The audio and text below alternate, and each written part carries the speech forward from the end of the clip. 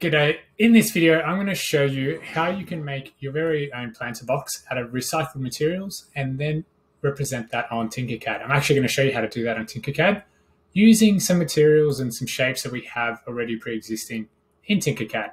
If you click on the shapes icon on the right, so you might have it like this, click on this arrow, click on shapes, and then find everyday objects. We're going to actually make it out of a milk carton and some plastic bottles. So if you grab in a plastic bottle and you also grab in a milk carton, these are our two items that we're going to work with.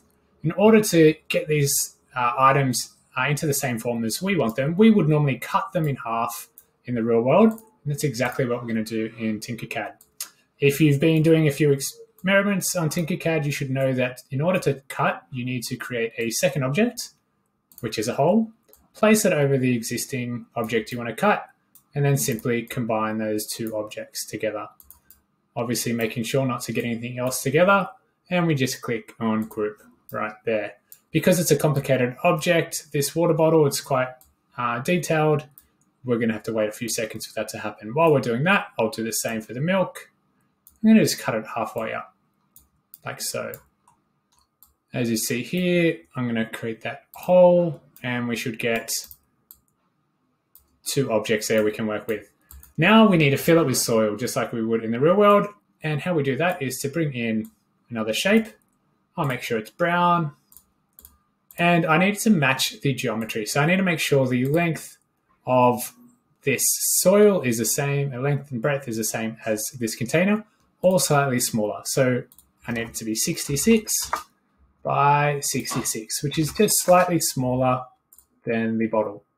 To put it into the middle, I'll make it a bit taller for now. I'll make it almost all the way up.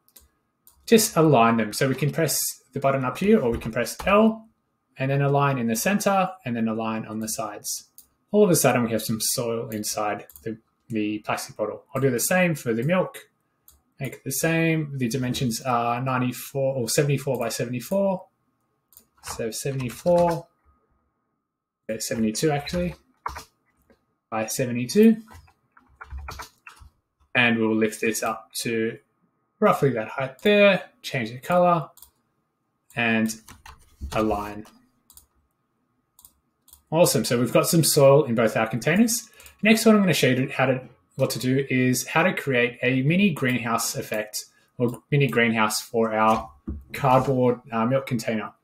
We're actually going to go back into the everyday objects, and we're going to find some skewers, because hopefully we have some of those at home, and we can actually replicate this at home to create our very own mini greenhouses. So we'll make it long enough without changing the shape too much, and we'll rotate it 90 degrees.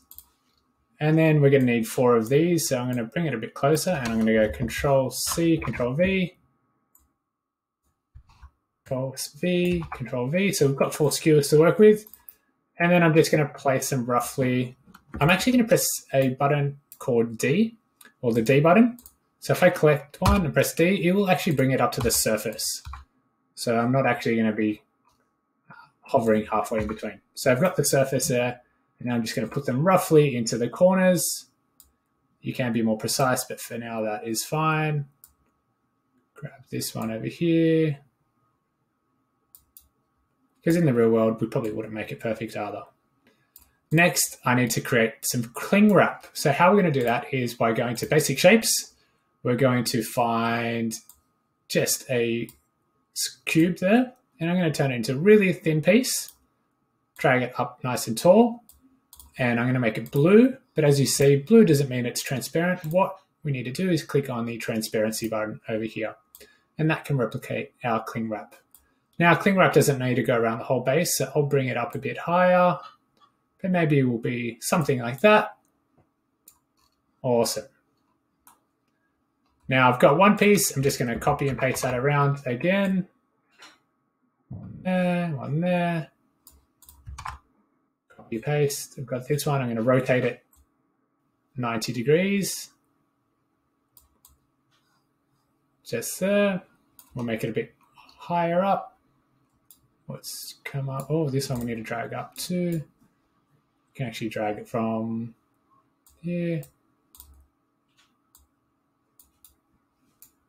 And this one will bring it onto here, and you get the idea very quickly. Just bring it all the way on. And last one over here. I'll leave it to you to make this perfect because I don't want to spend too much time making it too perfect just yet. You can obviously make the heights the same and make sure they line up and just bring them in a little bit and so forth.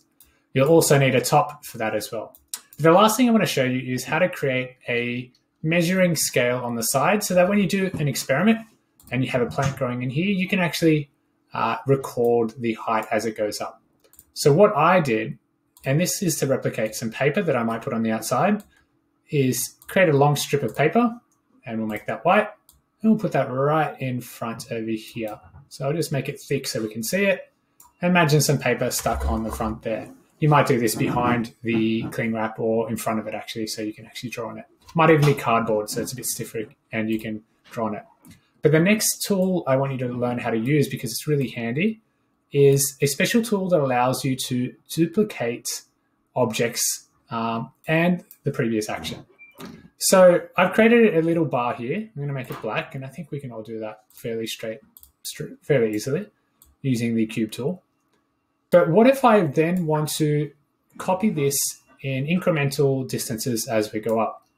How we need to do this is by using the Ctrl D tool. It's kind of like Ctrl C, Ctrl V, but what it does is it duplicates an object. So I'll press Ctrl D, and I'm still in the tool right now. And what I need to do is lift it up and do an object or an option to it. And I'm going to lift it by 20 millimeters over here or thereabouts.